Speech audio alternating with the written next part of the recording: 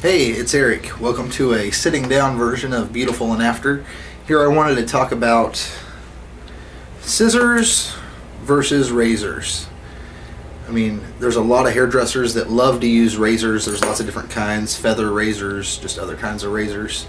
And scissors, I mean just traditional scissors. To me, I think the razor is bad and I love the scissor. But the reason is there's kind of a, if you're looking at a piece of hair, you know, and you call this one strand of hair, you're going to cut the hair either way with a razor, and it's razor sharp, it's a razor blade. It's going to slice into it. But when a razor cuts, it makes the hair look something like this. It's going to bring it to a point, cut it to a defined point. And that looks beautiful when you cut it, because it's going to lay and feather and intermix. And with scissors, what's the best that you could get, the best angle, you know, at best would be something like this. So you think, well, this will blend better, the point.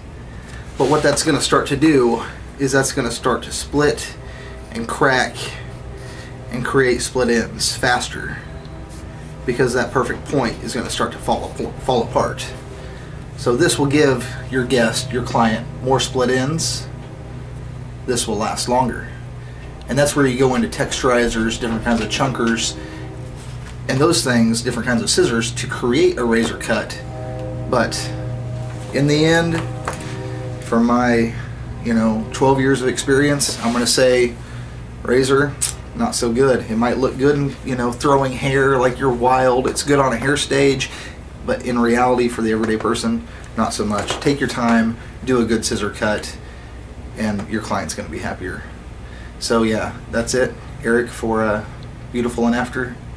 Try to rate the videos, comment on the videos, subscribe on the videos. It's solid gold. Thanks, guys.